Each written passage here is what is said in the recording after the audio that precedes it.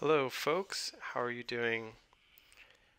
This session is going to provide a brief overview of a new textbook out from OpenStax College called Introduction to Philosophy. My name is Nathan Smith and I am the senior contributing author on the textbook. The textbook is designed to, be a general overview of Intro to Philosophy. It's supposed to meet the basic requirements for a general Intro to Philosophy class, and it's designed like most OER to be used either as a supplement, as a main text, or to have selections taken and built on.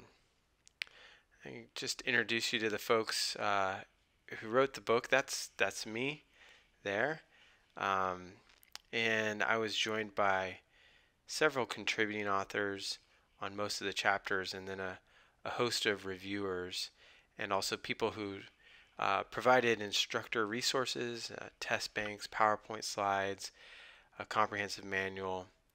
There's a ton of great stuff here with the textbook, like with most of OpenStax textbooks. The thing I want to focus on today is kind of what I think is the unique feature of this Intro to Philosophy textbook.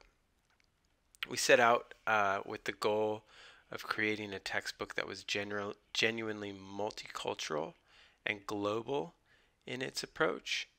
And I think we achieved that. One of the challenges with philosophy as a discipline is that it has historically, not just by default or by omission, left out groups of people, but it has actively and through internal justifications of philosophical authors excluded the perspectives of women, of non-European cultures, despite the fact that there are vast histories and very rich traditions of philosophy in certainly the Islamic world, as well as India, China, and then even in many indigenous cultures. So what we tried to do with this book was to highlight that, try to bring some of that out. I'll show you a bit of that. In addition, we tried to make the book genuinely practical, and I'll show you some of the features that highlight that, do that. Some of the things we do in the book are pieces like think like a philosopher, write like a philosopher, read like a philosopher. These are inserts where students can engage in active participation doing philosophy. So they provide like a guide for instructors to kind of give students an overview or give them a sense of what it is like to do philosophy. Table of contents. And what you'll see is a fairly typical layout of a table of contents.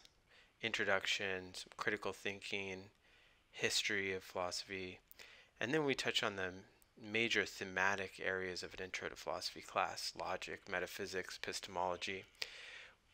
One thing I've noted is that we spend a fair bit of time on value theory, normative ethics, applied ethics, political philosophy.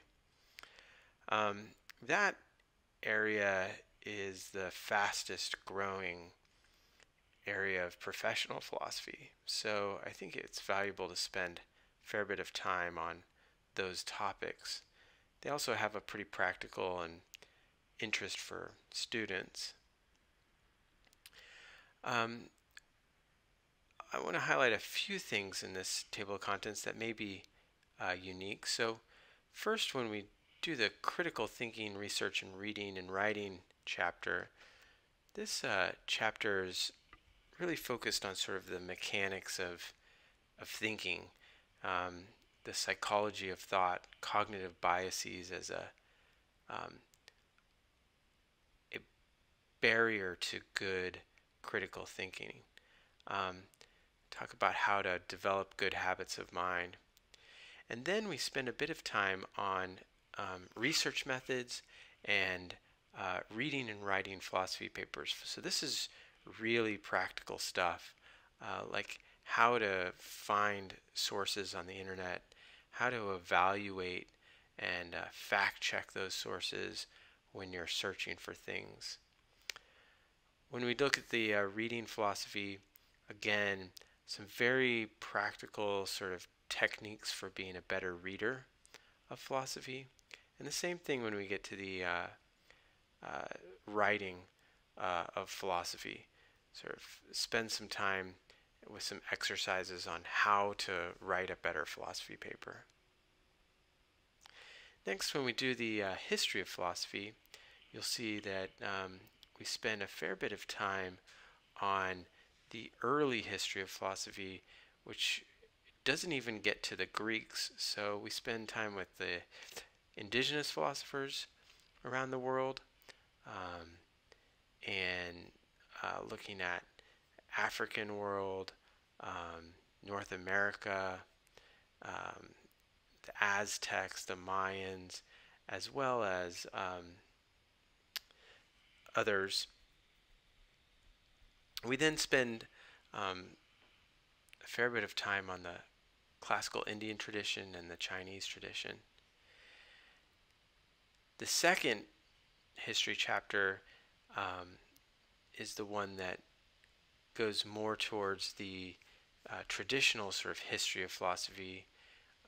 We, of course, start in Egypt, but then quickly jump to the Greeks and Romans. And then we work our way up through the classical age, looking at a variety of influences on scholastic philosophy in Europe. We end with another sort of historical approach. This looks specifically at 20th century historical schools of thought that may be somewhat less dominant than the Anglo-American analytic tradition that really guides most of the book. So the last thing that I wanted to show you in this book is when we set out to create a book that was more multicultural and inclusive than a traditional philosophy textbook, one of the things we didn't want to do is simply have a section devoted to a particular non-Western philosophy. We wanted that view of philosophy to be incorporated throughout the book. So one of the principles we used when introducing concepts is that if a concept could be introduced using a non-Western, non-male perspective, then we should use that perspective to introduce the concept. For instance, in epistemology, there's a classic problem in the problem of knowledge known as the Gettier problem, where a person meets the criteria for knowledge. They have justified true belief, but they don't have what we would normally call knowledge. Interestingly, another Indian philosopher, a Buddhist philosopher,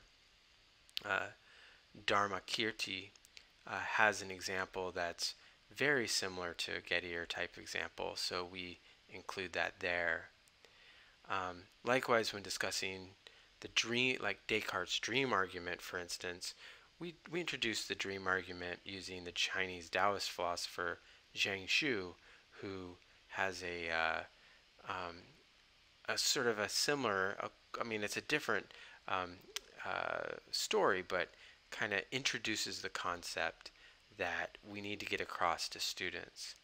So the idea here is that we can use excellent examples to illustrate concepts for students that are drawn from a variety of sources, and that way we integrate the philosophy of different regions right into the textbook.